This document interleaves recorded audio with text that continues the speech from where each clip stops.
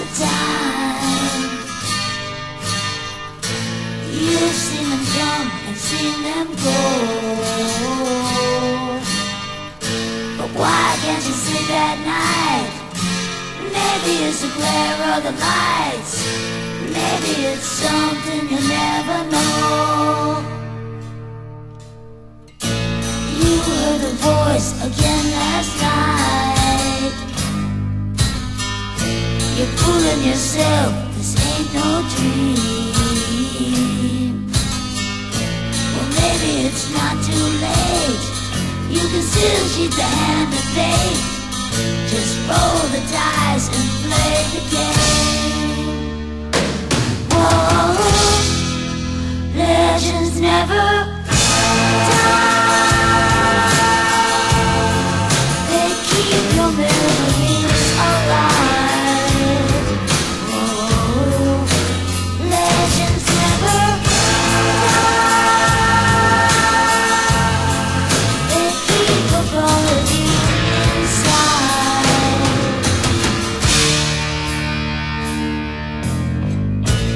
You know you're not the way you seem. You're not a puppet on a string. Well, maybe it's not too late. You can still cheat the hand of fate. Just close your eyes and play the game. Whoa, legends never die. They keep the memories alive. Oh, legends never die. They keep a part of you inside.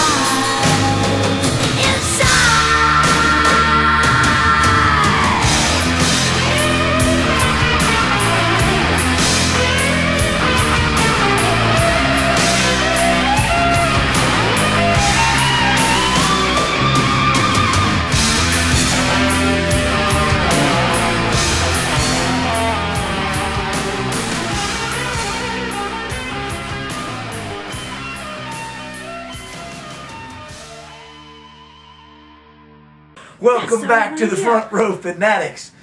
We are going to be doing a review of Ultimate Wrestling's last show, Retribution, that took place September 4th at Ultimate, as I like to call it, Ultimate Legion Post 33 in Pensacola, Florida.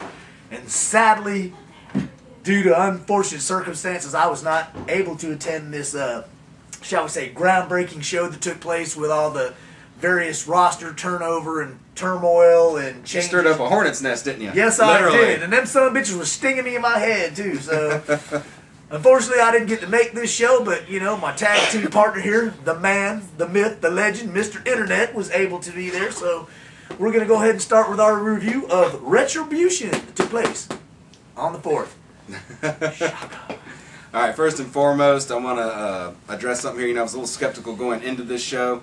Anytime you have a big roster turnover, it's very difficult for a promotion to rebound after that. I mean, already Ultimate's roster was very deep, and it was read like a who's who on the Gulf Coast.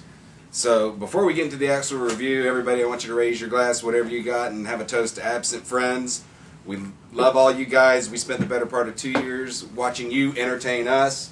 And I'm talking like they're not going to be out. They'll pop up again in some promotion here or abroad, and I urge everybody to go check them out.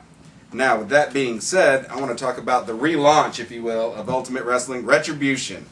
Going into this, it was a packed house, a good lighthearted atmosphere, which is essential to any wrestling show.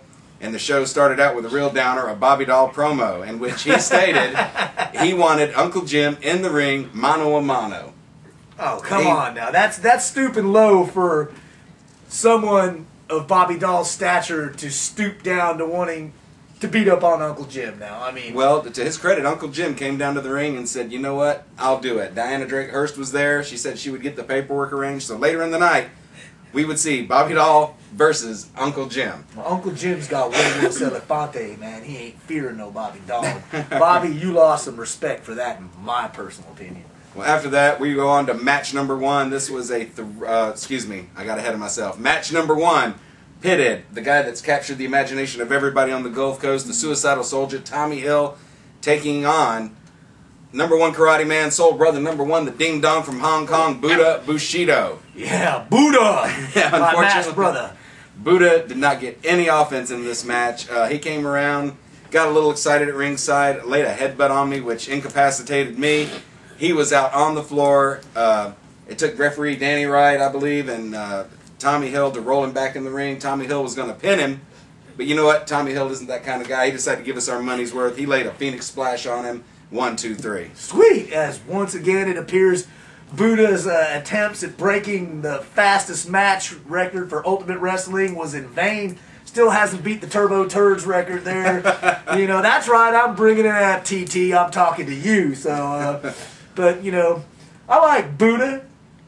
You know, we just have to wait and see. He's got to get on one of them egg rolls, you know, or something right. to get into victory there. But well, you know, we really can't say we've actually seen him in an extended match, but I enjoy his entrance 100%. You know, it takes him about 6-7 minutes for his entrance and about 10 seconds for his actual match. Well, other than his initial debut in that Battle Royal thing there, That's right. He did stay in there for quite a while. He was one of the, I believe, the first one in and the third to the last out. Now, I heard tell it's your fault he lost that match. Yeah, well, if so, hey, I apologize. I'm a Buddha Bushido fan. No doubt, So- but that's what you get when you mess with the front row Fanatics. You better be glad that you didn't come over there and try and headbutt me, because I leaped over that ring and rolled you back there to PP3 in the back, brother. That's all I got to say. All right. Smarky Smarkerton.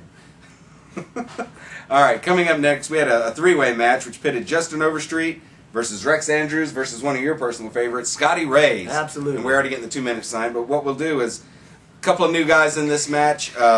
Scotty Reyes always, you know, look from the get-go, he was the odds-on favorite to win. But to my chagrin, Justin Overstreet won the 3-way match. Well, that really surprises me, considering Justin Overstreet's, shall we say, lack of experience compared to Scotty Reyes Right. and Rex Andrews, who I've not seen. I've seen Justin Overstreet in video before. That would have totally shocked me if I was there seeing Scotty Reyes get pinned by Justin Overstreet. But, you know, he seems to be a fairly talented and up-and-coming youngster on the Gulf Coast. He's been working all over on various promotions. If you're going to do that, crawl under the table here. Thank you very much. So, you know. Well, anyway, I got to point out, Justin Overstreet won with what I can only call a modified bruise your face. That's what it looked like to me, or kind of a modified de-evolution. Okay. Until we, you know, these are new guys, so until we know the actual names of these, we're going to have to go by what we know. Absolutely. Till he tells us what he calls that finishing move, what can we say? But I got to say, Scotty Reyes looked fabulous, as he always does. Rex Andrews looked pretty good, and Justin Overstreet with the win. All right. Well, with that being said, we're getting that nasty finger sign again from the producer, so we're going to take a break. Yeah, right back at you. We love you too.